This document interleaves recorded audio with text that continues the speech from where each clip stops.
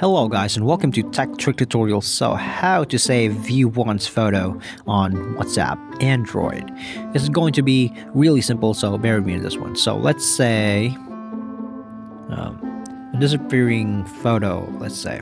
So a disappearing photo, if you can't save it because there's options and there's part of the app where you can just basically not save the photo. There's no option to save the photo, but on Android you just basically click on this man icon right here.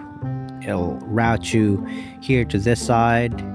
Click on the arrow here and click on the one that says let me just click on this one, the one that says screenshot.